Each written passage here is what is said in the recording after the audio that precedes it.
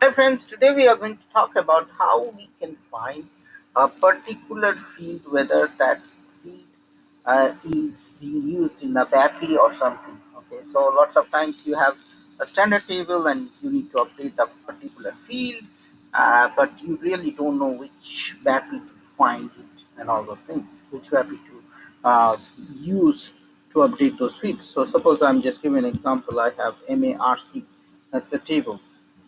Okay, and here suppose I want to use a field called the commodity code. Okay, so which is this ton. So from here what I can do is I just double click on it.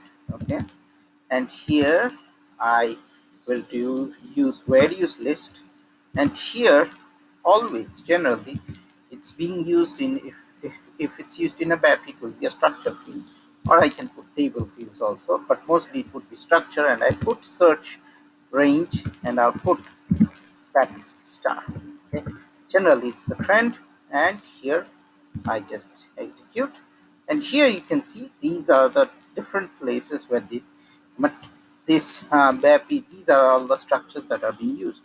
Now what I can do is I can what I can do is I can just double click on one of these, suppose this one, and I found it essential, and I'll just avoid various list, and here what I'll do is function module interface, and I hit various list, and here I get all the BAPIs that is using that structure, and probably one of these BAPI will be helpful. Probably this may be BAPI material saver replica.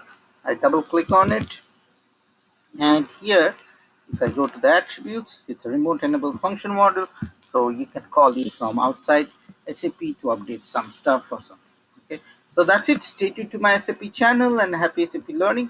And if you like it, share and subscribe to it, and have a great day.